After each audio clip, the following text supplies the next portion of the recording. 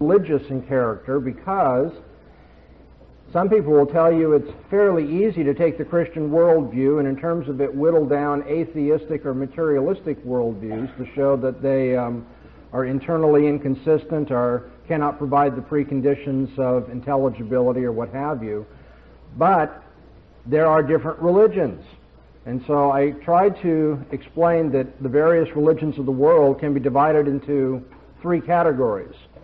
You have religions of transcendent mysticism like Hinduism, which is easily refuted in terms of its own story. That is, Hindus are their own worst enemies when they try to defend their faith. In fact, if they could defend their faith, they'd have to give up their worldview in order to do that. And then you have religions of eminent moralism. A number of religions that have their earthly authorities, and these always turn out to be moralistic religions, telling you there's a code of behavior by which you need to live, or the reason why you have trouble or suffering in this world is because you're not living up to that. These religions don't live up to their own standards, because it's one thing to tell people they're not living up to a code of behavior, and it's another thing to provide a way of escape from the guilt as well as the personal pollution and bondage of disobedience. And they don't provide that, and so again they're inadequate, materially inadequate.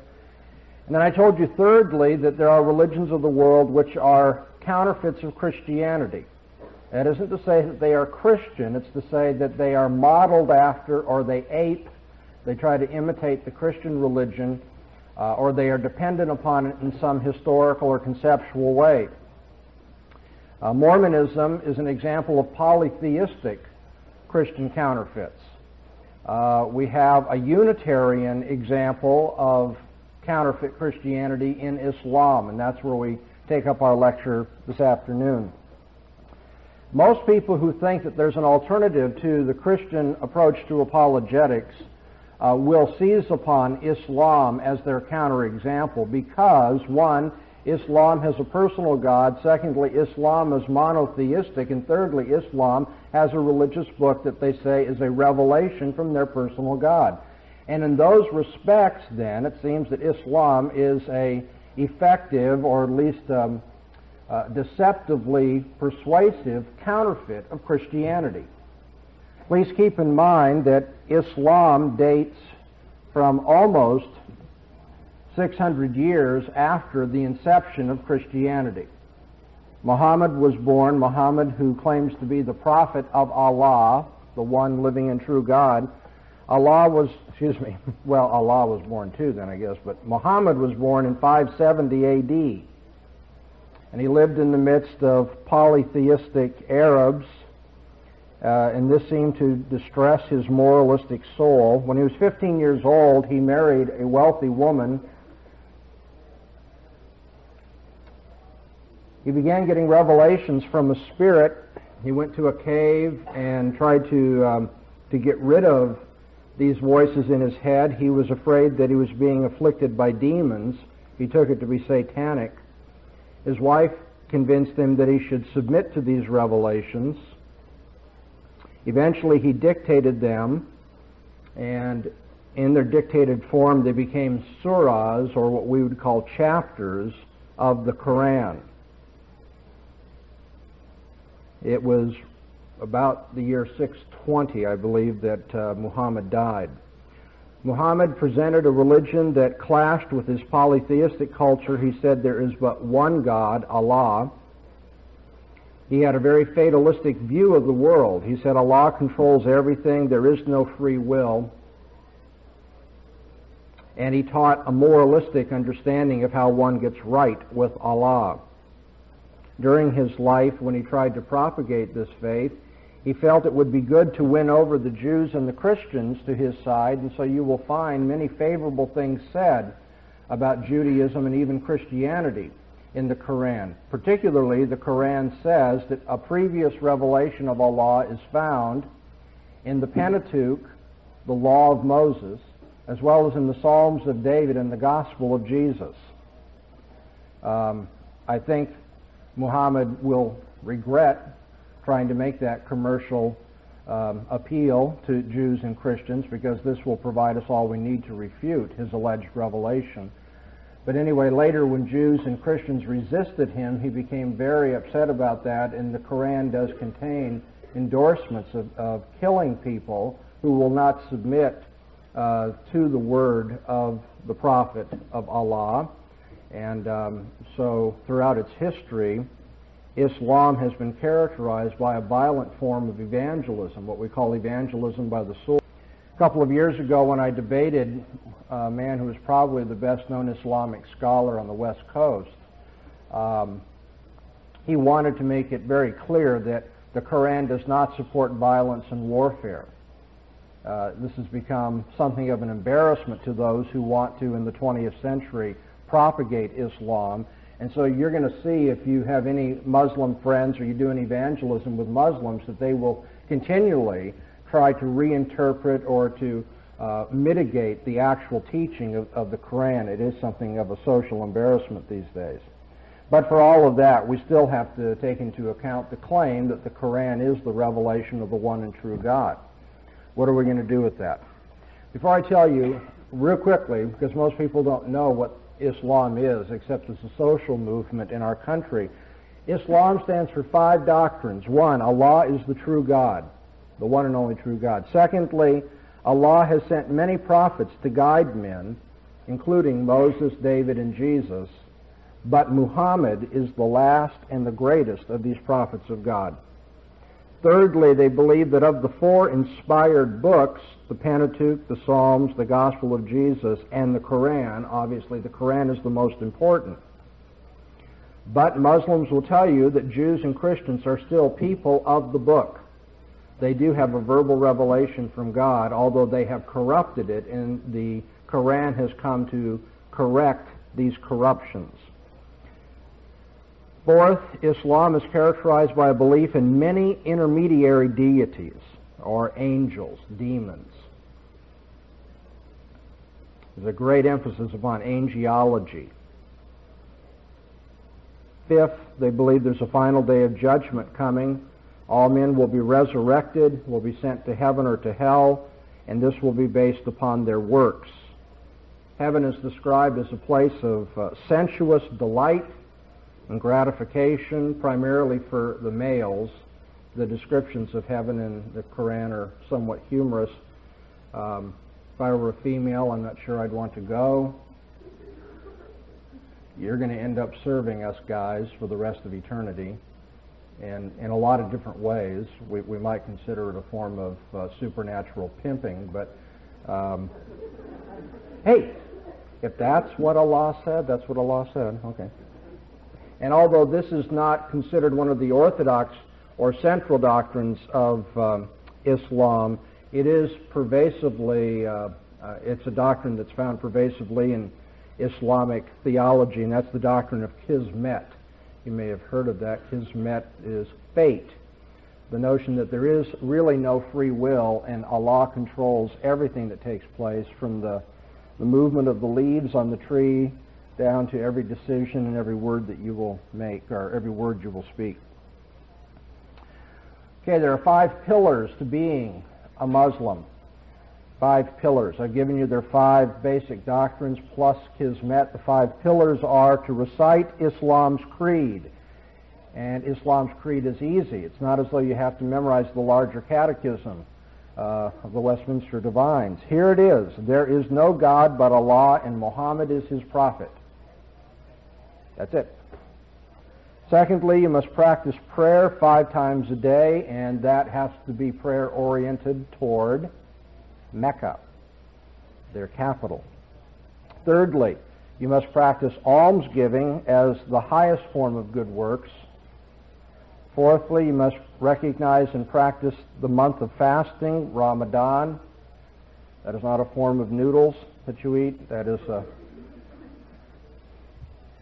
They have an interesting version of fasting. If I weren't short on time, I'd love to talk about some of these things. Just like their view of heaven being rather sensuous and pimpish, their view of fasting amounts to, you're not supposed to eat when the sun is up. Now, you can gorge yourself when the sun is down, mind you, but when the sun is up, then you fast. But it's always physical fasting. You can drink anything you want when the sun is up. Fifthly, For everyone who is able, a pilgrimage to Mecca at least once in your life is required.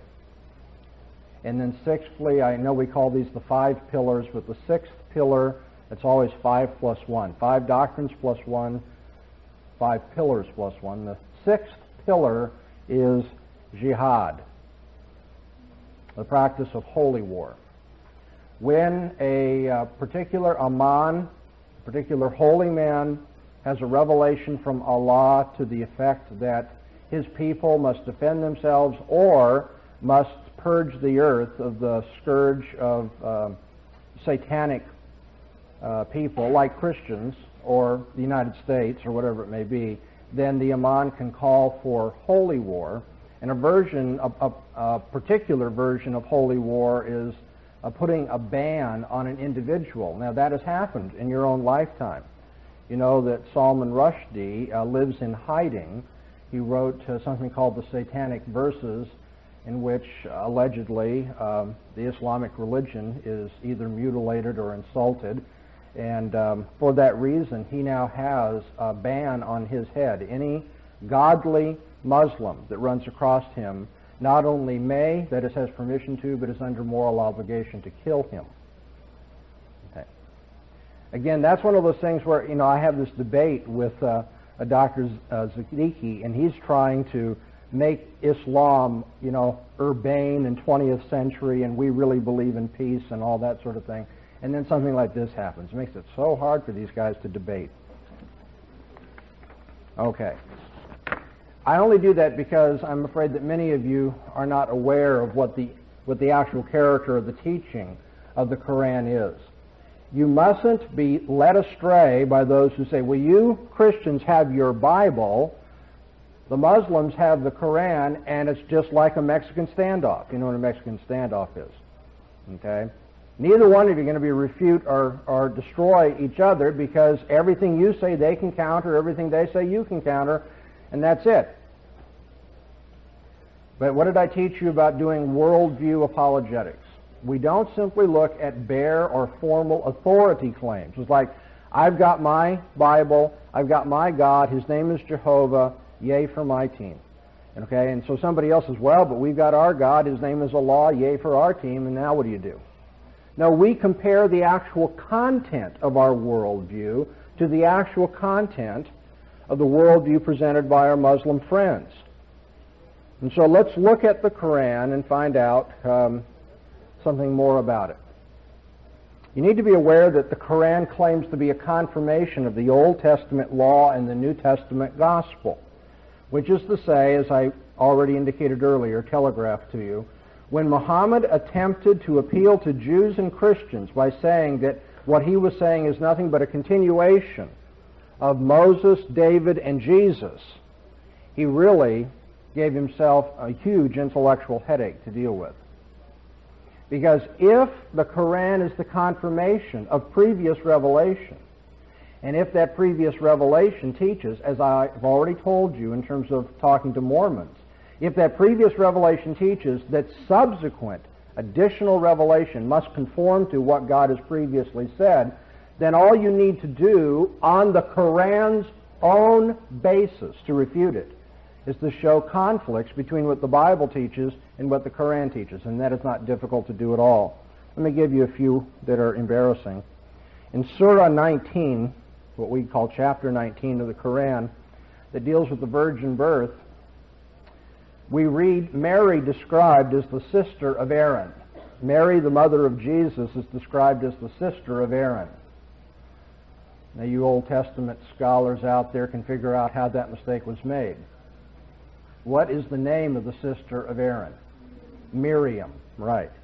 So Muhammad, living in a pervasively oral culture, confused Mary with Miriam. And so this comes as a revelation of this perfect God, Allah. Well, it's a huge historical embarrassment. In fact, it's interesting to me when I have to write or debate on Muslim subjects, I always go back and check the latest Muslim scholars for the newest rendition of how they deal with that kind of embarrassment. According to the Quran, Jesus was not crucified. Come as a surprise? Jesus couldn't be crucified. He's a prophet of God. Actually, what took place is that Judas was substituted for Jesus, and people confused them. Yeah, right. Thirdly, and perhaps more importantly, the Quran says that it would be absolutely wrong to worship Jesus or to call him the Son of God. God cannot have a son. And so, what you have in the Quran essentially is a denial of the deity of Jesus Christ. That's why I said that Islam is a Unitarian religion. They deny the Trinity. They say there's only one person that is God. And Jesus is not that one person. Jesus is just a prophet of God.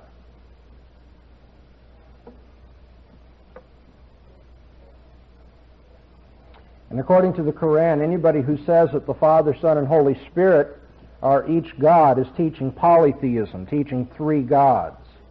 Now, of course, that is not what teach. That's not what the Bible teaches, because the Bible says there's but one God. The Shema of Israel, the Confession of Faith of Israel, Hear, O Israel, the Lord our God is one. And that's what makes the development of the worship of Jesus in the New Testament so fascinating. It's monotheists who said Jesus is God. They didn't give up their monotheism, but they somehow believed that this one who had appeared in the flesh was the very God that they worshipped. Nevertheless, the Quran presents it differently. According to it, what we are saying is that there are three gods, and they utterly deny the deity of Jesus. All right, so let me put this all together. We just refuted the Quran, didn't we? And we didn't refute the Quran by saying, yay for our team, your team stinks, needs deodorant. What we said is, according to your teaching, Allah, the living and true God, has revealed himself already in the law, in the Psalms, in the Gospel, and what the Quran teaches conflicts with what we read in previous revelations, so the Quran cannot be a revelation of the living and true God. Now, if you were a Muslim, how would you try to get out of that fix? What do the Mormons do? That's an old trick. In fact, it's boring. It's so old. It turns out that when they said they honored the law, the Psalms, and the Gospel, what they really meant is the law, the Psalms, the Gospel, as corrected by the Quran.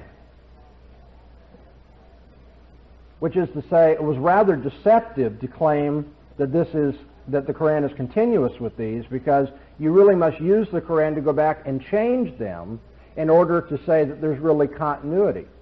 And so now the point is, you have to ask, do you have any manuscript evidence for your revisions of God's previous revelation? Guess how many they have? You don't need any fingers to count. 0. You know why? Because we Christians effectively have perverted the original revelation of God. There is no manuscript evidence they can appeal to. The only thing you can depend on now is the Quran to go back and correct it. Kind of tidy and convenient, don't you think? No evidence of this claim. Remember what I said about the Mormons when they said you must use the Book of Mormon and the Pearl of Great Price to correct previous revelation as we now have it? And again, I said, what is the manuscript evidence for that? It was the same number. It's called the empty set in math. There is no evidence. I didn't write it down here, but what's the first thing you look for when you're arguing with somebody who has contrary considerations or some reasoning against the faith? You look for arbitrariness. Exactly. And that's precisely the problem here. It's utterly arbitrary to make that claim. But let me tell you a little bit more about their arbitrariness. There may be a psychological explanation to help you with this. This comes up often. It came up when I debated Dr. Zadiki. Muslims will say, well, we have a superior revelation because ours doesn't have any variance in it, that is, any textual variance. Every copy of the Quran is identical with every other copy of the Quran. Now that in itself is overblown advertisement. It's just not true. But nevertheless, on that claim, what they're saying is, but you Christians, you have this Bible that has all these different texts, and there are all these different conflicts. Now they call them conflicts. Usually in scholarly circles, they're called variants. Nevertheless, I don't know what the number is, but 2,000-3,000 variants, between the text that we have of the Bible. And so then Muslims will present that to you. And if you've not done any reading in textual criticism, you may say, well, that is a little embarrassing. They've got this perfect textual tradition, and we've got these variants, which they call conflicts. When I debated Dr. Siddiqui, I invited him to present even one of those variants as a conflict, a doctrinal conflict. I said, name one doctrine of the Christian faith that is refuted or in which you have a contradiction presented in the textual traditions. Well, then he just wanted to remind me of the large number of variants, which is, of course, he didn't want to take the invitation. There are no conflicts in our in our textual traditions. They are only variant readings. Nevertheless, people say, what do I do about that? It does seem to be embarrassing. Well, you need to know that in the 4th or 5th caliphate, the caliphs were the leaders of the Muslims after Muhammad died, and in the 4th or 5th, the Caliphate of Oman, all versions of the Quran were collected, and variant readings were destroyed. That is to say, they made a recension of their text. They gathered everything they could, destroyed the variants, that is, they chose a particular tradition to be the one that will be the perfect one, and then they destroyed all the competition. And they did that, by the way, upon pain of death. If anyone would not turn variants, that person would be killed. And so I think what you need to point out is, well, of course, we could do a recension of the Bible, too. Everyone turn in their variant traditions, and if you don't, we'll kill you. And then we'll produce the miracle of the Bible with no variant readings. Actually, though it makes biblical study somewhat more complicated, I don't think it shakes anybody's faith or destroys the church in its life, but the fact that we have variants makes Bible study a little more difficult, but it is also a testimony to the historical, not reliability, but the authenticity of the Bible as a text. That is to say, we don't have the artificiality of having to go through and destroy any alternatives that come up. We know that when people copy things, they make mistakes. And yet, for all of that, God has done a wondrous job of preserving the biblical text. Okay, so when Muslims, let me come back to my main point now. When Muslims suggest that Christians really destroyed all the alternatives, and that's why the Quran's necessary to correct the theology of the Bible, my guess is that's just a form of projection. You all know in psychology what projection is? We have a tendency as human beings to project on other people our own sins and foibles, weaknesses, inadequacies. And since the Muslims are guilty of this very procedure, it's not surprising, I suppose, that that's what they foist on us. But again, what is the evidence for it? None.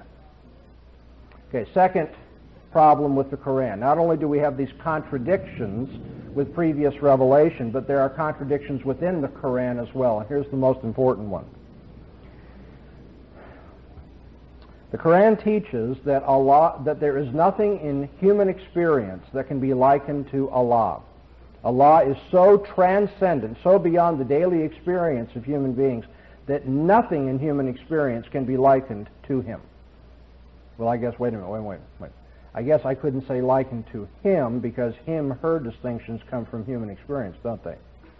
But on the other hand, we don't want to say likened to it because personal and impersonal distinctions come from human experience too. Well, it's just very difficult to say this, isn't it? It's worse than that. If nothing in human experience can be likened to Allah, then nothing in human language can be said, which is a fair comparison. If that is true, what follows from that? Some of you have been listening to much literary criticism today. You're falling asleep. What follows from this is nothing in human language can be said then of Allah, because everything in human language, being based upon human experience, is going to be inadequate. Okay, and then what follows from that? If nothing in human language is adequate to speak of Allah, what is the Quran? Exactly. The Quran could not be what it claimed to be if what the Quran says is true. Now, that's pretty tidy self-contradiction. That's why I want to go over it again. Quran says nothing in human experience can be likened to Allah.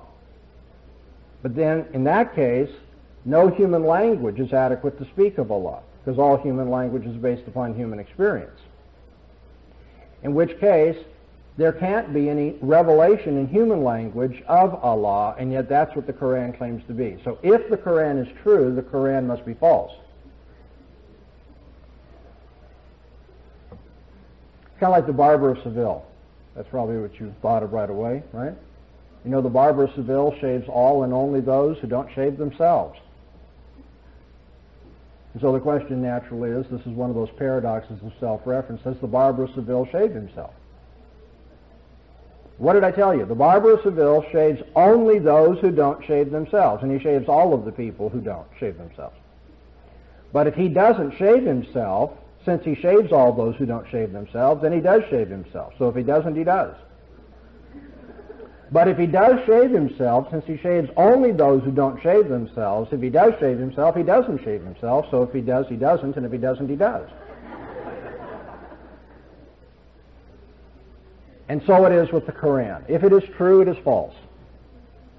If it is true, what the Quran tells us about Allah, then the Quran could not be what it claims to be.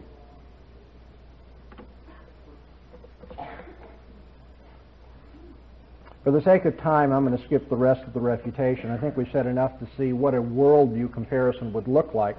We're not just saying, you've got your God named Allah, we have our God named Jehovah, and what can we say? We say, no, what does your worldview say, what does our worldview say, and which will salvage rationality, which has contradictions, things of that nature. But there's also a material weakness, in fact it's a very great weakness, in Islam, and I chose in my debate, although what I just brought up I used as my final hammer blow against my opponent, but my presentation was primarily to this effect, partly because the college had decided to have a debate between all three peoples of the book, so I had to debate simultaneously an Orthodox Jew and an Islamic scholar, and I won't do that again, not because it can't be done, it's just that it's too unwieldy. You want to corner these people, you not let them out, and so when you got two opponents, it becomes fairly difficult. But here's what I thought I would do. Since the Orthodox Jew grants the law of Moses, and the Islamic scholar grants the law of Moses, I said, okay, well then we'll just do our debate on the basis of the law of Moses. And so I offered what is a Christian interpretation of such things as circumcision, animal sacrifice, the temple, so forth. And I just called on the Jew and the Muslim to give their alternative interpretations. Well, even though it was difficult to go 2 days with two different opponents going different ways, the interesting thing is neither one of them wanted to argue Old Testament theology with me. Now that may surprise you. You say, well, maybe the Muslim wouldn't because they just tip their hat to the Old Testament. They don't really follow it. So it might not be too surprising. But then again, since they claimed that Moses was inspired, they'd better have some explanation for these bloody rites and for this Shekinah glory and all that sort of thing. So when he refused to do that, in essence, he destroyed himself. But you'll think the Orthodox Jew, certainly he wanted to go to the Old Testament. It's at this point that a little P.S. maybe should be given. Don't be misled into thinking that Jews are people of the Old Testament. Yes, I realize there's the window dressing there. They will honor Moses. But the problem with the Jews today, even the Orthodox Jews, is the same problem Jesus had with the Jews when he walked on earth. They say they follow Moses, but instead they follow the traditions of the fathers. And I told you I was on the Dennis Prager show a couple times, where they have the Roman Catholic, the Jew, and the Protestant all there. And again, Jewish scholars appear on this program, and then this Jewish teacher that I debated at the college. And in every case, it's the same. They are interested in debating the Talmud, which is commentary upon Moses. Actually, it's commentary upon commentary upon commentary on Moses. Really is. You know, it's like Rabbi so-and-so said, which must mean, and then if that is the interpretation, Rabbi so-and-so adds to that interpretation further elaboration, and it's really a wild system, the Talmud. But that's what Jews are committed to. They're committed to Talmudic interpretation, not to going directly to the Old Testament. And I had an interesting confirmation of that during this 2-day conference they had on the people of the book at the college. We had a luncheon where we had to go and sit down with the students on the student council and the debate team and also the other people that we were debating and have lunch. And so, that's not the time to try to win points in the debate and all. We're just trying to be polite. And one of the young ladies at the table asked the Jewish scholar where I was eating about intermarriage between Orthodox Jews and those who are not Orthodox Jews, and particularly between Jews and Gentiles. So he went on to give an interesting answer as to why he doesn't support intermarriage. He talked about people who don't share a common outlook, don't usually get along, so it won't be a happy marriage. And he said, it's like smokers and non-smokers don't usually, marry and so forth. And I thought that was all interesting. And here I'm thinking Dr. Bahnsen will be the kind and charitable Christian, and I'll throw in my 2 cents worth. And I said, and I take it it's for more than prudential reasons. You don't believe that people should be unequally yoked, right? He looked at me and he said, excuse me? I said, don't be unequally yoked. He said, what are you referring to? Don't plow with an ox and an ass together? The law of Moses? Remember? And I'm not kidding. There was the biggest look of bewilderment on this fellow's face. And he thought for a minute and he said, I guess I always thought that was about agriculture. This is a Jewish scholar. I didn't do that on purpose. I didn't try to embarrass him. I was shocked. And I said, that godly Jew, Paul, said don't be unequally yoked together. That's why Christians are not supposed to marry non-Christians and so forth. And he was just bewildered by that. They are not interested in the law of Moses. They're not interested in the Old Testament. That's window dressing. That's PR.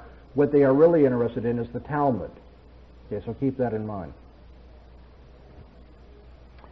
Nevertheless, the material inadequacy of Islam, as well as alleged Orthodox Judaism, is that it cannot deal with the theology of the Old Testament. Many times you'll using as an apologetical technique, and it's fine as far as it goes, a reference to fulfilled prophecy. The Old Testament talks about certain things taking place, specifically about the Messiah and what will happen in the life of the Messiah, the character of the Messiah. And then we look at the New Testament, and Jesus matches these things. And so there's an argument, and it is one of the evidences of the divine inspiration of Scripture. However, those who don't want to accept that evidence can easily say, well, these aren't really prophecies, or it's just an attempt to write the life of Jesus to fit the preconceived ideas and things like that. However, Jews and Muslims cannot deal with the theology of the Old Testament, not just the prophecies of the Old Testament. They can't explain why there was a temple, where there was a Holy of Holies, where there had to be blood sacrifice, the giving up of animal life as a substitute for sinners. Why is it that males had to be circumcised when they were born if they were going to be part of God's covenant? Things of that nature are part of the Jewish and the Islamic worldview because they claim the inspiration of Moses. But then when all is said and done, they aren't willing to live by the theology of the Old Testament, much less to understand it. Okay, this has been added to the lectures essentially to show you that when people appeal to worldviews which are religious, you're not on any shakier ground than when you talk to people who say they're materialist, existentialist, atheist, whatever it may be. In the end, we compare worldviews, and we're checking for arbitrariness, inconsistencies in the worldview or the presentation. You're looking at the consequences of the worldview, and finally, does it provide the preconditions of intelligibility? Now, on your question cards, a couple of them have the same general question in mind, and I think this is the place to bring it up because, after all, Muslims reject the deity of Jesus.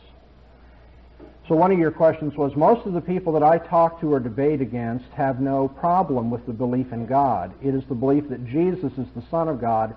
How can I prove that? Or another one says, what about the man who knows there's a God but does not accept Jesus? Now, of course, I'd feel really good as your instructor if at the end of the week you now know how to deal with that particular problem. The very setting up of this question betrays the difficulty. Because when people say, oh, I'll accept that there's a God, but now I want to know about Jesus. Is he the Son of God or is Jesus divine? What they are doing essentially is dividing the Christian faith up into a series of different propositions, each one of which needs to be verified on its own. But I've taught you all week long, we deal with the worldview as, if I can put it crassly, as a package deal. Worldviews are not accepted. We don't accept Christianity book by book, line by line, claim by claim. We accept the Bible as God's revelation. That's where we start. We believe that men fell into sin. God has taken the initiative to approach man, to not just offer, but to sovereignly give salvation. He has given His Word to accomplish that, and His Son and His Spirit, and this all hangs together. And we now, through the providence of God in history, have received something, a book called the Bible. Now, people may not like that. They may say, well, why begin with the Bible? We say, well, according to the Bible's own presentation, here's what happened in history, and we have this book. Now, that's where we're starting. And we would like to compare the worldview of the Bible to all the competitors: atheism, existentialism, Islam, Mormonism, whatever it may be. And so you don't need to defend the deity of Jesus Christ as a separate proposition. Because what you're saying is, what I'm defending is the Christian worldview, that is what the Bible presents. And now it's just the question, does the Bible present Jesus as divine? And of course it does. Let me back up and start again. Somebody comes to you and says, well, I'm willing to say in some vague generic sense there's a God, but I'm not so sure Jesus is God. Then you need to do some analysis and say, well, of course, there are all sorts of religious conflicts in the world. We can see that.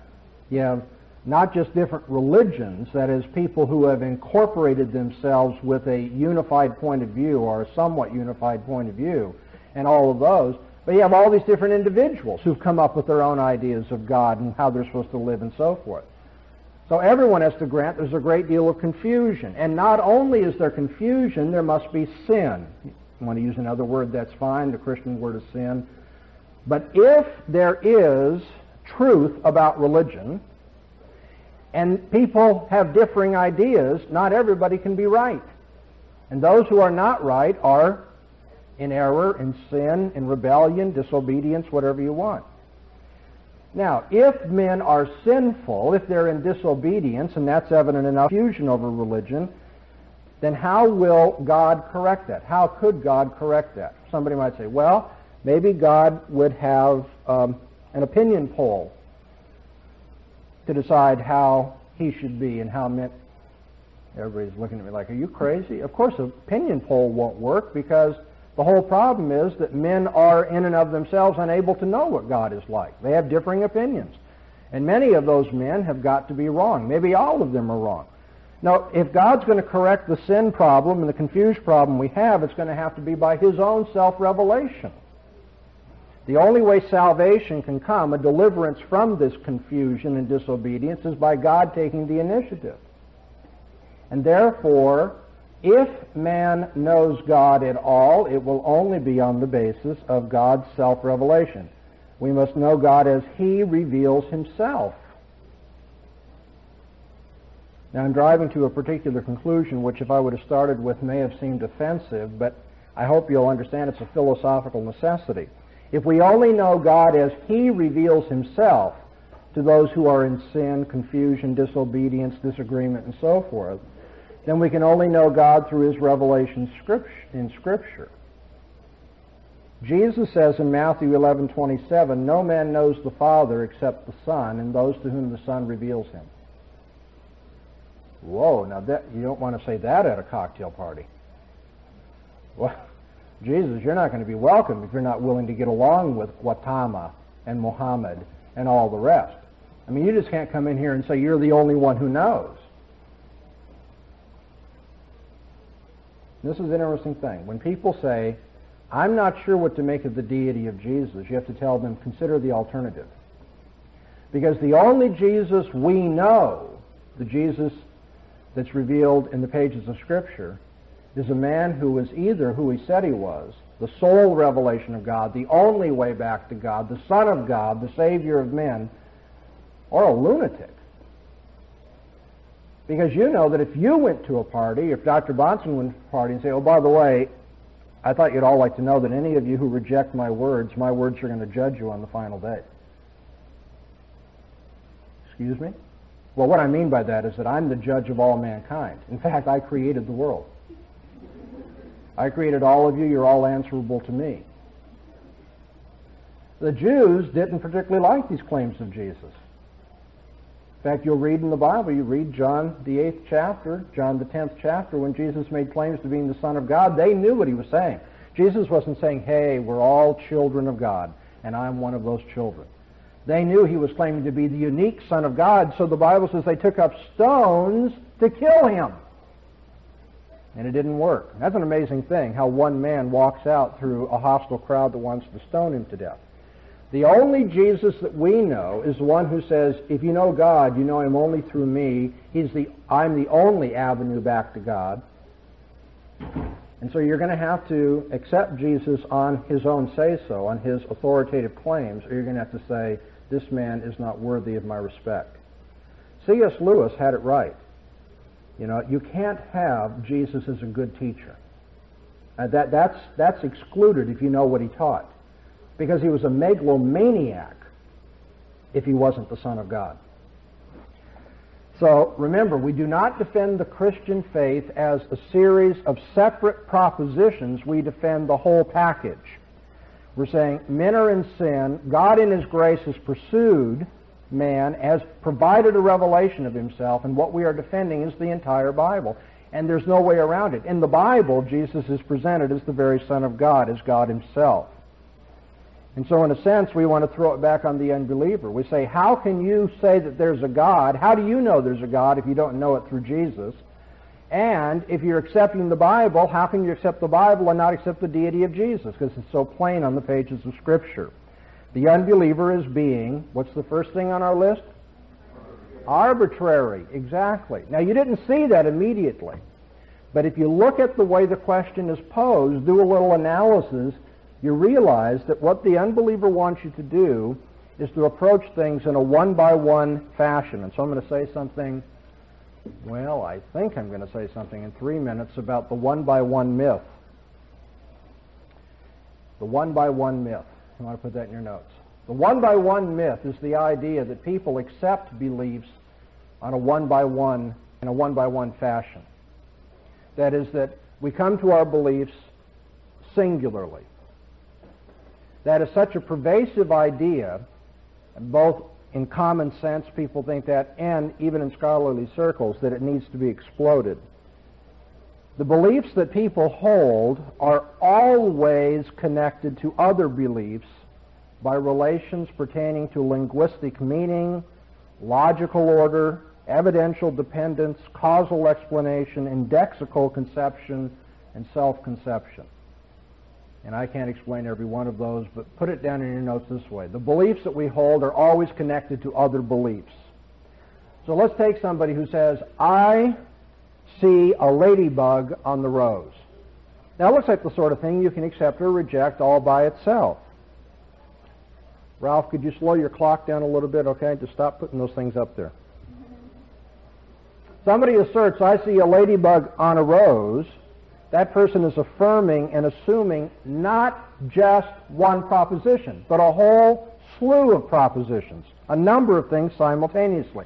Some of those things will be rather obvious. For instance, about the usage of English words. To say, I see a ladybug on the rose, assumes the meaning of certain English words.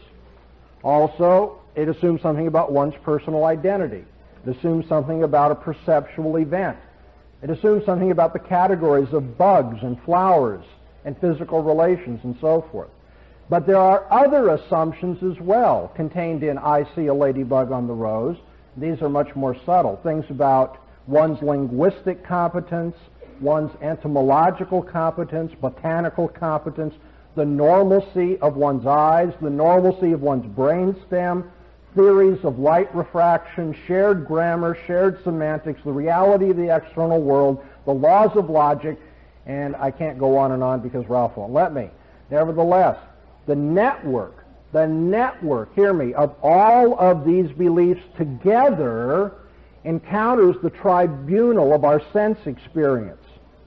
Now, when a conflict is detected between this network of beliefs and one's sense experience, you realize that some kind of adjustment must be made in one's beliefs in order to restore consistency. But you cannot determine in advance which of those beliefs somebody will give up when a conflict arises. Real quickly, before I get cut off here. Don't you touch that thing. I say, I see a ladybug on the rose. One of my friends says, oh no, you're wrong about that. Now, what is it that's different between me and the person who is contradicting me? The inclination is to think, well, he looked and he didn't see a ladybug on the rose. And that is one of the possibilities. But that's the simplistic one. There are other possibilities too. There may be that there's some difference of opinion as to what ladybugs are, or how English words are used. There may be some problem with light refraction, as I indicated. Some view about the laws of logic and things of that nature. Or if I'd like to make 2 or 3 very quick points about other things that you will hear contrary to the Christian worldview, and I'm going to make them quickly because I think after the illustrations we've had this week, it shouldn't be all that difficult to understand what's going on. And then I'd like to run through the cards that you've given me, make sure I give an answer to all of them. And then we're going to look at Bertrand Russell, and you're going to tell me. By the way, when you read Bertrand Russell, did you find this guy really overwhelming? He's one of the most well-regarded philosophers of the 20th century. And this is what he wrote for why he couldn't be a Christian. It's pretty sad. Anyway, more on that later. One of the other objections that you'll hear against our Christian worldview is that it's impossible for us to know anything about the supernatural because, the unbeliever will say, everything that we know is based upon our natural experience. Or if you will, if you know anything, it's because you observe it, you hear it, taste it, smell it, touch it, whatever. That all that we can know is restricted to our senses. And on that basis, there couldn't be any knowledge of the supernatural because the supernatural is not something that you taste, you see, you hear, you touch, whatever. Although that is perhaps one of the most pervasive philosophical prejudices against Christianity and against any transcendent religion. By now, I trust you can tell that there's a philosophical self-contradiction involved in anybody who asserts that. Because the person who is saying you can't know anything unless it's based on observation needs to tell you how they know that. Here's a premise. You can only know what is based on observation. Now, how do you know that premise? Well, according to the theory of the unbeliever, it can only be known, if known at all, by observation. But no one can, by observation, see what the limits of knowledge are, much less make any kind of universal declaration because nobody has observed everything. So not only is it the case that nobody observes everything, the unbeliever can't observe anything about the nature of knowledge and its limits. So let's come back and see how this all comes together. I realize we're doing this 3 or 4 minutes, but that's all it takes once you learn how to do presuppositional thinking. The unbeliever says you can only know those things you observe. You say, well, how do you know that? If he says, well, not by observation, you say, well, then you don't know it. On your own presuppositions, you couldn't know what you're stating to be your presupposition.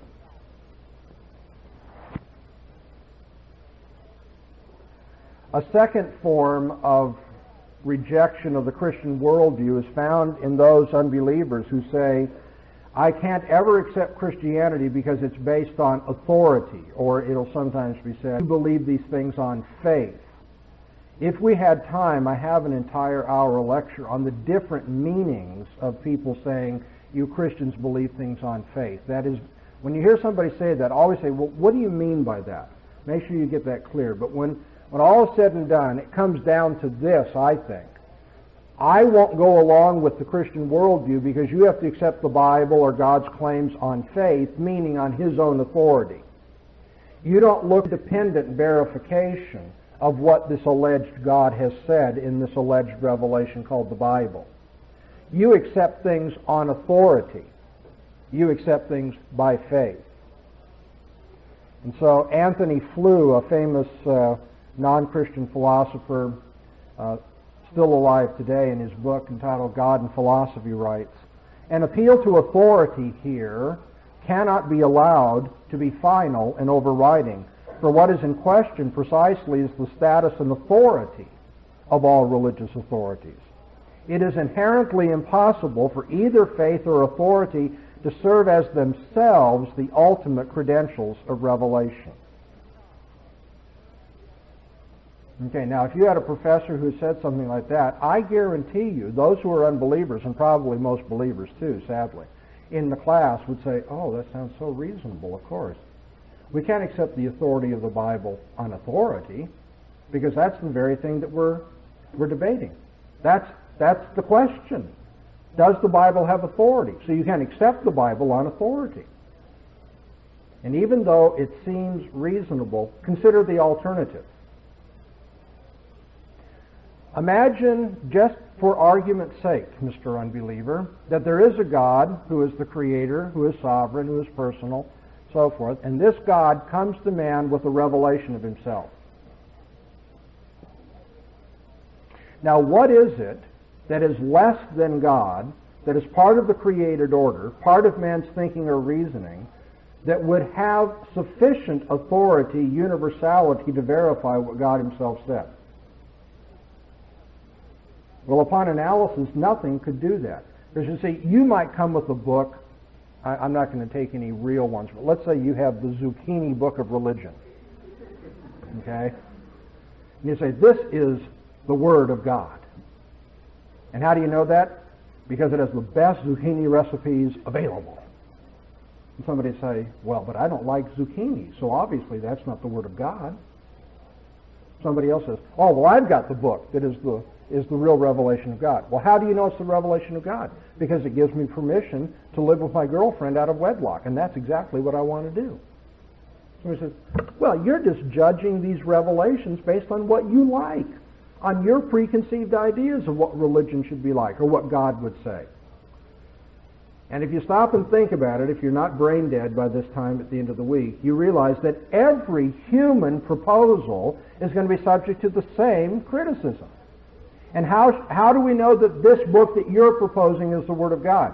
And whatever the person says, because I think it's logical, or because I like its zucchini recipes, or it allows me to live the way I want to live, whatever it is, from intellectual to moral, the next thing you're going to say is, oh, well then, you're saying that you know in advance what to expect from God, and since this book tells you what you want, then you're calling it divine. But who has the right? Is it the zucchini approach? The sexual license approach? The logical coherence approach? What is the mark that this book is a book from God? If we do not accept that God alone can authorize His revelation, the alternative is to say we're left with the differing authorities, which is to say non-authorities of men.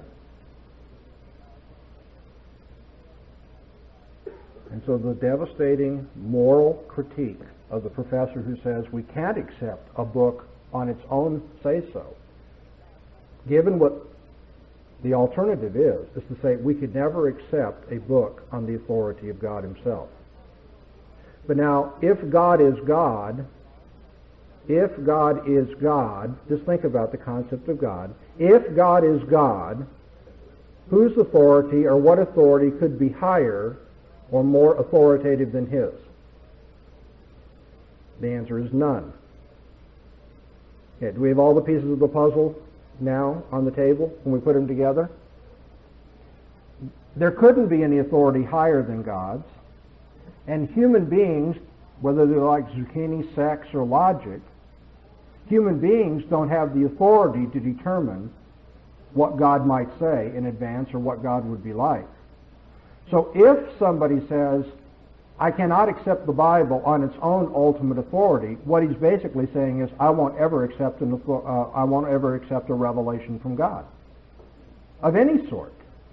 As any proposal made by human beings, it's not based on God's ultimate authority. It's just one more of the zucchini sexual-logic options.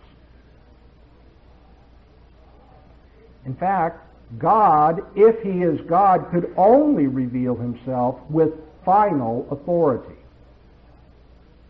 Now, I know you're not accustomed to thinking this way, and people will not encourage you to think this way, but all I'm getting at is that when someone says, I want to accept the Bible on faith, meaning I want to accept its authority on its own authoritative say-so, what they're getting at is, I've got a different worldview. I have a different ultimate authority than you. By the way, Anthony Flew has a different ultimate authority. Every unbeliever has a different ultimate authority. And so if they want to accept our ultimate authority on our ultimate authority say-so, okay, I hear your logic. You think that's circular. You think that's begging the question. What's the alternative?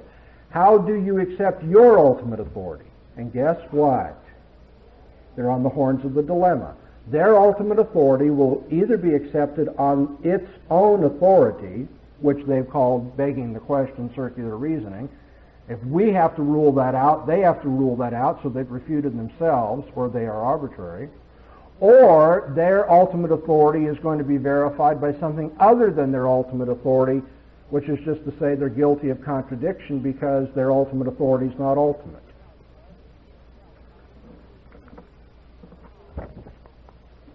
A third kind of thing you'll hear from a philosophical angle against your Christian worldview is that Christians are tenacious in defending their beliefs, so much so that it appears that we won't allow anything to definitively falsify what we hold. So when someone brings up counter evidence or counter considerations to Christianity, we always find Christians defending the faith, defending the faith, defending the faith. Now, Anthony Flew, in the mid-1950s, wrote an article about the meaninglessness of religious language, and the argument of that article has perhaps become the most, in our generation, the most popular or pervasive attack on not just Christianity but any religion, because the point is, since you don't allow anything to contradict or to falsify your Christian faith, you're not making any claims at all. They're empty, they're vacuous, they're utterly meaningless. He tells the story of two men who are going through a forest, and they come across a patch in the forest that has some flowers, but has a lot of weeds and other sorts of things. And one of the explorers says, "Oh, look, a gardener tends this part of the forest." The other man says, "Oh, no, there's no gardener. No, it's just some accident. There's some flowers here and so forth, but there's all this other stuff." And so they pitch camp, and they wait overnight for the gardener to appear. The next morning, the gardener doesn't come, and so the skeptic says, "See, there's no gardener." But what's the believer going to say at that point? The believer says, "Oh, well, the gardener didn't happen to come today, but he'll come." So they wait for a week. Still no gardener. Now the believer says, "Yes, the gardener apparently comes subtly at night when we're asleep and tends this part of the forest." So they set up barbed wire. They electrify the barbed wire. They get hound dogs. Never hear anything from the dogs at night. Never any shrieks from people getting electrified, going over the barbed wire, so forth, so on. So finally the skeptic says, "See, there you have it. There is no gardener that comes." The believer says, "Oh yes, there's a gardener that comes, but he's invisible. He's invisible and intangible." And now the skeptic says, and this is the point of the parable, what's the difference between this eternally elusive, invisible, intangible gardener for which we never have any evidence and no gardener at all? And by this, Flew says, that's the problem with religious claims. People defend them to the hilt, and they empty them of all content or substance. And his famous remark is, religious claims die the death of 1,000 qualifications. And so basically he looks at us as Christians, what we've been doing this whole week, coming up with defense after defense after defense, and he says, "See, You just keep backing up, defending, doing this. Obviously, there's no substance to what you're saying because you don't allow that anything would falsify it. And I can't expect, in the short amount of time I've had you, to call for a great deal of philosophical subtlety from you. And I'm just going to spoon feed you at this point. What you didn't see taking place here, and you would have to if you're going to be sharp, is that Flew has actually moved from one kind of consideration, that is the nature of the person defending a belief, to the nature of the belief itself. It is true that a person who holds that there's a elusive, non-tangible, invisible gardener probably has so qualified his statement that nothing will ever be able to reject it, even in theory, and so he's not making any claim at all. But that's not what Christians do. He's moved from Christians being tenacious about defending their views, therefore not willing to have themselves be falsified. He's moved from that to the premises we defend being unfalsifiable. But the premises that we defend as Christians can certainly be falsified. Paul says if Jesus didn't rise from the dead, our faith is vain. And so we have to grant, in theory, if someone were to find the bones of Jesus, that would be it. Christianity would be over. It would be refuted. The fact that we believe that a claim, the fact that we have a claim or a belief that's historical in nature, that is in principle falsifiable, doesn't mean that we're going to stand by and let it be falsified, though. Because I'm committed to Jesus as the Son of God, and I believe the Bible, when people bring up their counter-evidences, I'm going to defend it, I'm going to defend it, I'm going to defend it. But there's a difference between me resisting falsification and the nature of my claims being unfalsifiable. Nod your heads if you're with this. Okay. And so, over this generation in philosophy of religion, Flew has been somewhat... people who want to find problems with Christianity will hold on to these things anyway, but Flew has been somewhat dismissed because in the end all he pointed out is that religious beliefs are held tenaciously. That isn't to say that they're meaningless, it's just to say that believers tend to be real tough about giving up their beliefs. And lo and behold, guess what? Guess who else is tenacious about holding on to his presuppositions? Anthony Flew. Not just Anthony Flew, every unbeliever. In fact, it's impossible for people not to be tenacious when it comes to their ultimate authority and commitment in life. That's why it's called ultimate. And so if we were to follow Flew, okay, we're going to do our little critique of him now, if what Flew says is to be believed, anybody that's tenacious and holding on to an ultimate conviction is holding on to something meaningless, then Flew himself is meaningless in what he's saying. In fact, all human beings are meaningless in what they're saying, and we can't know anything at all. So if Christianity is falsified based on his, or made meaningless based on his approach, he's actually destroyed the possibility of knowing anything. That's a pretty high price to pay for rejecting Jesus, don't you think? And though I know this has sound philosophical and maybe dry and abstract or academic, this is just the other side, or just an application of what Jesus said when he said, I'm the way, the truth, and the life, and no man comes to the Father but by me. When you reject Jesus, you ultimately reject truth, too. I realize no one comes out and says that. Unbelievers don't say, okay, I'm rejecting truth because I don't want Jesus. They think they can hold on to truth, knowledge, science, logic, morality, meaningfulness. They want to hold on to those things and reject Jesus. And in a sense, your job as an apologist is to show that when they reject Jesus, they reject all those other things. They can't have them. That leads me to one of the questions that was given. This is, I really, well, all the questions I appreciate, so don't take this wrong, but this question shows a great deal of thought, and I want to take a few minutes on it because it's so important. When you say that biblical theism is the only worldview that passes the four tests you have shown us, or that you can prove the existence of God, how is that different from proving God's existence by unaided reason? And remember, up on the board, today it's blank because I expect you all to know them by now. Whenever someone offers an argument, you want to know if the argument will fly. So what's the checklist? You're going to look for Secondly? Thirdly? Fourthly? Oh, I love you. I wish I could take you home. That's right. Now somebody says, but those four things, those tests that you have, isn't that the same as trying to prove the Bible by unaided reason? That is, haven't I gone to the unbeliever and suggested, you be neutral, I'll be neutral, and here are these four tests that we all want to accept, and we'll use these four tests to decide who's right and who's wrong. And I'm not sure if you've understood this, maybe so, but you see, there's such a subtlety and depth to this I want you to appreciate. First of all, this is not the answer to the question directly, but you have to understand, as Christians, we do appeal to reason. Christians use reason to defend the faith. But there's a great difference between our view of reason and what non-Christians view as reason. And here's the difference. To put it very simply, we see reason as a tool. God has given us tools. He's given us hands, right?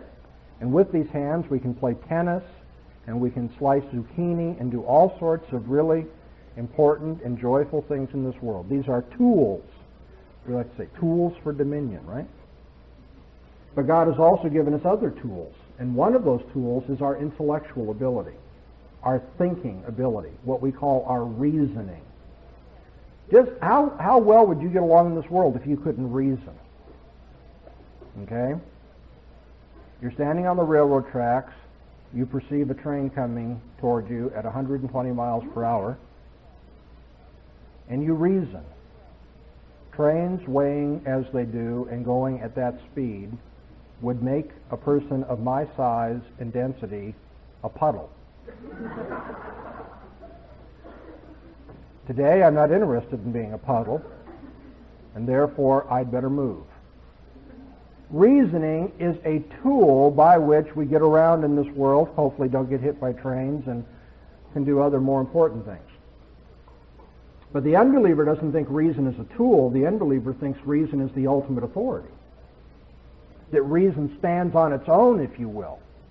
And that all men live subject to the God of reason. Now, whenever things are presented in this way, Christians, if you don't stop and think about it, it's easy to fall into one of two errors. You can say, oh, I guess if we're going to use reason, we have to make it our ultimate God and authority then, because that's what the unbeliever says. That's one mistake. Or the other is to say, well, since we don't see reason as they do, then we'll just say we don't use reason. You have your reason, we have our faith. That's not the answer. We do use reason. They try to use reason. But for them, reason's their ultimate authority. For us, it's subordinate to the authority of God. If any of you were here 2 years ago when the dialogue that I had with George Smith was passed out, the tape of that radio dialogue, you may remember this. George Smith, this well-known atheist, wrote, The Case Against God and so forth, has all the arguments down, blah, blah, blah. He came in and he argued that he couldn't hold to Christianity or to any other belief in God because you have to do it on faith, and he believes in following reason. He says Christians actually say that where reason lets off or ends, then faith begins. And he says, and I'm not willing to go with them past reason into faith. And my response to him, in essence, was, George, you're wrong. We don't believe that reason takes you so far, then faith takes over. We believe that without faith, you can't reason at all. And he was devastated. I guess he'd never heard that kind of thing. That we believe in order to understand. Our faith is in order to use reason. And if you don't have faith, reason finally disintegrates. It runs into its own problems. Now the purpose for all of this is to tell you that the four things I put up here on the board are not independent, ultimate authority of reason considerations. They are in fact, and here's the subtlety, they are in fact a reflection of the Christian worldview. Because what I'm telling people is, if you want to judge anything, you have to judge it by the Christian worldview, because that's the ultimate authority, or God and His revelation, which we have now called the Christian worldview. That's our ultimate authority. One more time. The application of these four things is simply an application of the Christian worldview. It's not an independent authority, something separate from the Christian worldview. And I can make that, I think, pretty obvious to you. We reject arbitrariness. Why do we reject arbitrariness? Because we say only God has the authority to speak for himself. So when other people come around and they say, well, I think, we say that's arbitrary. You're not God. You don't have the right to say that. But if you were an unbeliever and you were being consistent, and they aren't, and that's why we can, defend the faith of them. But if you were being a consistent, analytical, clear, conceptually clear unbeliever, you'd say, hey, everybody has the right to be arbitrary. There's no God. You can't say there's one truth. Isn't that right? A consistent unbeliever should never have let me use the standard of arbitrariness against him. He should have said, I have the right to be arbitrary. Now what's going to happen when the unbeliever asserts the right to be arbitrary? He refutes himself, doesn't he? And so I'm applying my worldview to him, and if he's really keen about this, he's clever, he's going to say, oh, no, I'm not going to buy into that authority. No, I get the right to be arbitrary. And I say, fine. Now, what's the consequence if you are arbitrary? And then he says, oh, wait a minute. Consequences, eh? You Christians believe that we live in a universe where causes and effects are connected to each other. You believe, therefore, that consequences are a way of judging the things that bring about those consequences. But in my worldview, I'm not going to buy into that. There is no order between anything. And therefore, there are no consequences. Everything is random and by chance. You see, I was begging the question, and here I'm glad to do that. I'm proud of myself. When I use consequences as a standard, I'm thinking as a Christian thinks. Jesus said, you know a tree by its fruit. You look at the consequences. But the unbeliever doesn't think there are consequences. Whatever happens is just random.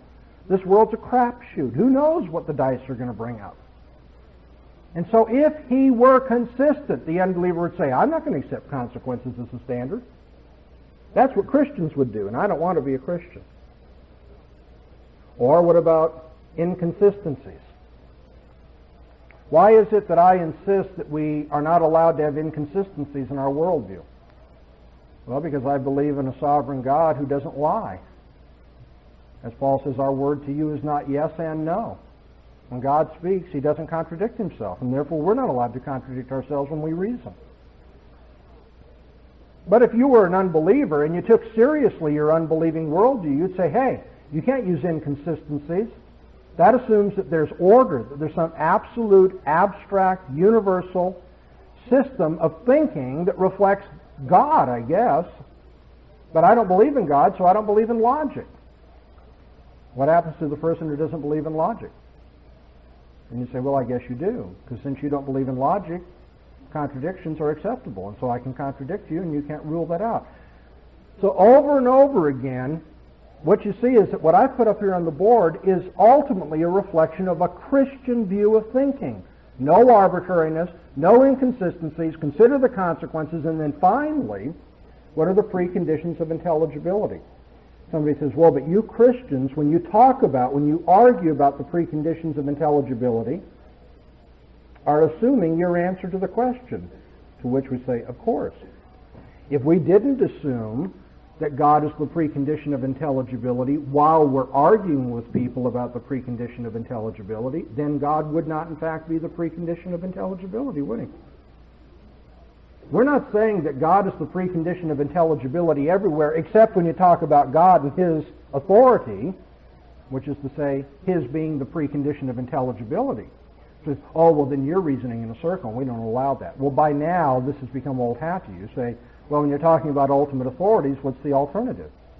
You either assume your ultimate authority is ultimate, or it's not your ultimate authority. Of course we reason in a circle, and so do you. By the way, when people argue in favor of logic, don't you think they assume the laws of logic while they're arguing about the laws of logic? Yeah, they do. When people try to demonstrate the reliability of the human eye, do you think they do that with their eyes closed? No, they use the human eye even while they're trying to demonstrate the usefulness of the human eye, which is just to say, they assume the very thing that's in question. That must always be the case. Now, does Christianity provide the preconditions of intelligibility? Does God have self-attesting authority? Well, of course, on the Christian story, he does. Our ultimate authority is the personal God speaking to us in his Word. What does God appeal to show his authority? He says, you accept it because I said it. Perfectly consistent. And he says, and if you do not, your reasoning will be reduced to foolishness. 1 Corinthians 1, verse 20. Here's Paul's apologetic. Where is the wise? Where is the scribe? Where is the debater of this world? Hasn't God made foolish the wisdom of this world? Bring the wisest, most academically competent, most intellectual unbeliever you want. And Paul says God makes foolish the wisdom of this world.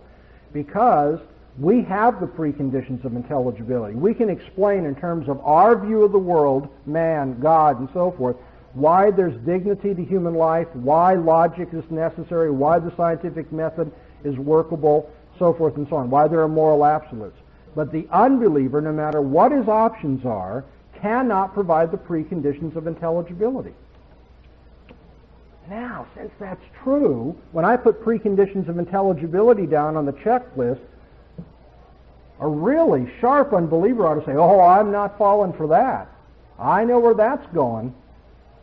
Because I don't have the preconditions of intelligibility, and you Christians do. I'm not going to let you use that as a standard, because then you'll be begging the question. Well, he's right. I am begging the question, but now alternative.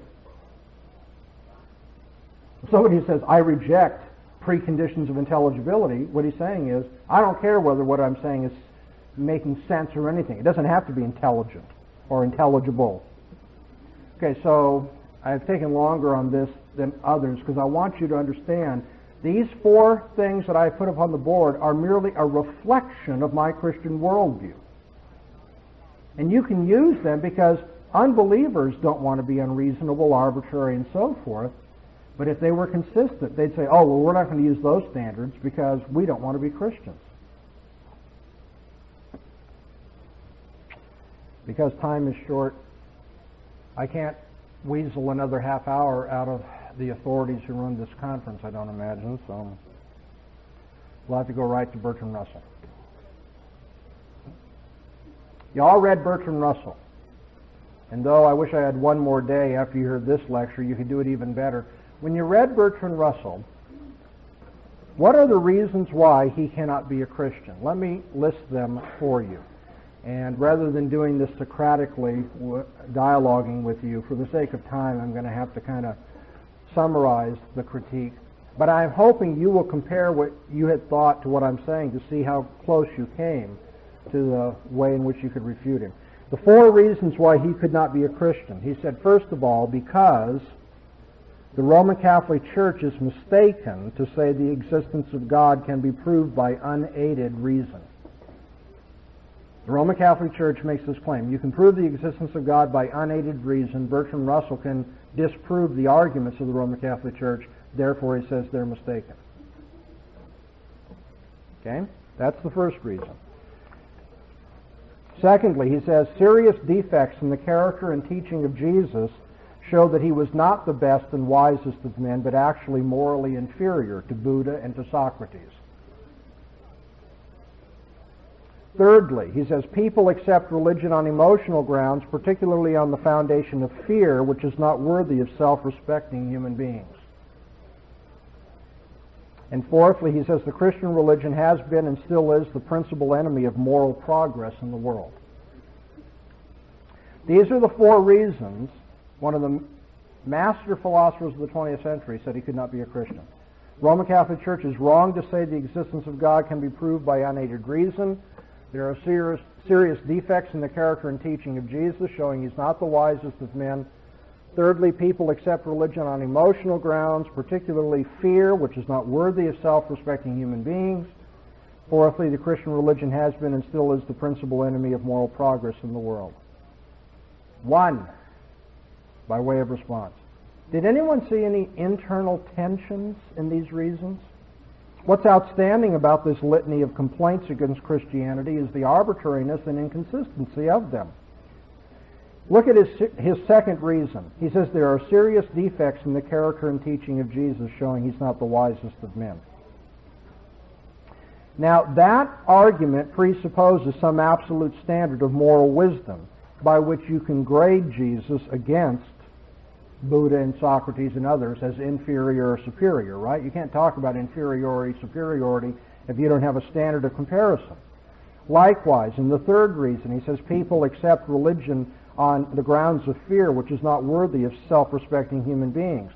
That presupposes there's a fixed criterion for what is and is not worthy of self-respecting human beings. Then again, in the fourth reason, the complaint expressed would not make sense unless it's objectively wrong to be an enemy of moral progress. If he says Christianity is an enemy of moral progress, therefore reject it, that means it's wrong to be an enemy of moral progress. In fact, the very notion of progress assumes an absolute standard by which you can grade advances and regression.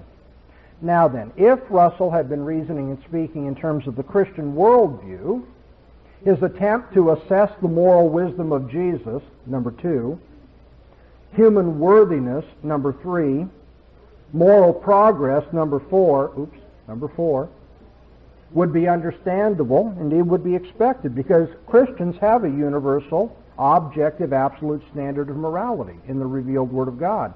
But obviously, Russell was not speaking as a Christian here. And so we have to ask him, oh, pardon, Dr. Russell, what is the basis for your moral evaluation and your judgment? In terms of what view of reality and knowledge did you assume that there's anything like an objective criterion by which you could reject Jesus and accuse Christians of being unworthy of moral dignity and moral progress? Russell was embarrassingly arbitrary in that regard. Did you notice in reading the article, he simply took it for granted as an unargued philosophical bias that there was a moral standard to apply, and that guess who could be the spokesman for that moral standard? Well, Russell himself. We could easily counter him by simply saying, you're being arbitrary. You've chosen the wrong standard of morality. And since you're being arbitrary, we have the right to be arbitrary, and so we'll use our standard of morality, and you are refuted. But there's more. It gets worse. By assuming the prerogative to pass moral judgment, Russell evidenced that his own presuppositions fail to comport with each other. In offering a condemning value judgment against Christianity, Russell engaged in behavior which betrayed his professed beliefs elsewhere. In his lecture, Russell professed that this was a chance world which shows no evidence of design. He said laws are nothing more than statistical averages of what has actually happened. He professed the physical world may have always existed, that human life and intelligence came about in the Darwinian evolutionary way. And he said our values and hopes are what, quote, our intelligence can create. Now this is simply to say that human values are subjective. They're fleeting. They're self-created. In short, they're relative. Holding to this kind of view of moral values, Russell was utterly inconsistent then in acting as though he could assume an altogether different view of values by which he judges Jesus and Christians. And so one aspect of what he says in his article stands in blatant contradiction to what he does elsewhere in his article. If all values are created by our intelligence, then he has no right to use what he creates as a judgment against Jesus or Christians. The same kind of tension within his beliefs is evident when he says the laws of science, when he talks about the laws of science. On the one hand, these laws are merely descriptions of what has actually happened in the past. But on the other hand, Russell said the laws of science provide a basis for projecting what will happen in the future. Do you remember who I quoted earlier to demonstrate that on the basis of experience of the past, you can't project into the future? His name was Bertrand Russell, from an article he wrote in 1967. So you can't have it both ways. He says laws are only descriptions of the past, and then he uses them to project into the future. But he himself says that's logically fallacious. What about this appeal to unaided reason? I realize we're running fast, but I'm running out of time. Russell didn't agree with the Church of Rome about unaided reason being able to prove certain things. He just didn't think the Church of Rome could prove the existence of God by unaided reason. But actually, Russell should have been a little more self-critical as a philosopher. He should have asked himself, can unaided reason prove anything? Not just can it prove the existence of God. If reason is not aided by supernatural revelation, then can we use the laws of science to project from past experience into the future? If reason is not aided by supernatural revelation, can we assume the abstract laws of logic are absolute and universal? All week long I've been hammering this in. No, you cannot. And therefore, if Russell had been critical of his own worldview, he would have realized it's not just that the Roman Catholic Church cannot prove God's existence by unaided reason. You can't prove anything by unaided reason. And since Russell was committed to using unaided reason, he couldn't have proved anything, whether God exists or not. Are there some prejudicial conjectures and logical fallacies to be found here? Notice this sentence, historically it's quite doubtful whether Christ ever existed at all, and if he did, we do not know anything about him. Isn't that one of the first things we started with this week? How could an intelligent man make a remark like that? It's just remarkable. Perhaps the most obvious logical fallacy evident in the lecture came out in the way he readily shifts from an evaluation of Christian beliefs to a criticism of Christian believers. You've got to always watch for that. People, in the name of criticizing our beliefs, will criticize believers, and he should have known better. He knows that a Christian is someone who believes certain things. Now, if we don't live up to the things that we profess and say we believe, that's a defect in us, but that does not show necessarily any defect in what is being believed. And so when he argues against the personal defects of Christians, he says we enforce narrows that make people unhappy. And when he argues against this on the supposed psychological genesis of our beliefs, it's emotion and fear that leads us this way, he's indulging in the fallacy of arguing ad hominem, against the man rather than against the beliefs held by the man. If what Russell had to say in these matters was fair-minded and accurate, the fact would remain that he's descended to the level of arguing against a truth claim on the basis of the personal dislike or psychologizing of those who personally profess the claim. There are other defects in his line of reasoning too. Notice he presumed to know the motivation of people who become Christians. How did Russell know that? Russell know a lot of Christians, and does he have some kind of psychological occult power to see into their hearts and tell us what their motive was? Russell generalizes for 19 centuries of believers of whom he's known not even 1% of 1%. And of those less than 1% of 1%, he can't read their hearts. Isn't that amazing how people reject our faith because they know what's going on inside our heads? Russell couldn't even show how he knows anything about the world, much less something as arcane about the psychological motives of people, much less the psychological motives of people in the past that he never met. And this leaves us face to face with the final and devastating fallacy in his case against Christianity, his use of double standards in his reasoning. You see, Russell wished to fault Christians for the emotional factor in their faith commitment.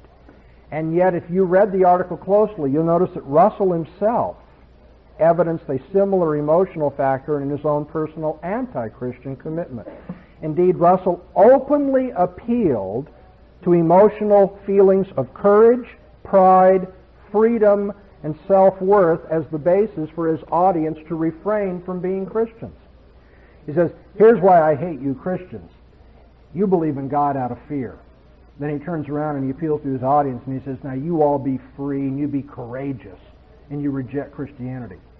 Well, I mean, if one appeal to emotion is wrong, the other appeal to emotion is wrong. The man just lived by double standards. Similarly, he tried to take Christians to task for their wickedness, as though there could be wickedness in Russell's worldview. Isn't that amazing? So, Dr. Russell, on your worldview, what we're doing is not wicked because there is no wickedness. He said Christians have been cruel, they're guilty of wars, inquisitions, etc. But he didn't pause for even a moment to reflect on the far surpassing cruelty and violence of non-Christians throughout history. Remember earlier in the week when I taught you about arbitrariness? Why doesn't he talk about Genghis Khan or Vlad the Impaler or the Marquis de Sade or a whole cast of other butchers who were not known in history for their Christian profession?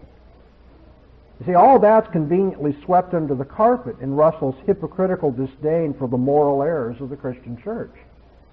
If he was really going to be honest about this and not engage in special pleading or double standards, he shouldn't have rejected Christianity any more than he rejects non-Christianity because of the moral faults of their adherents.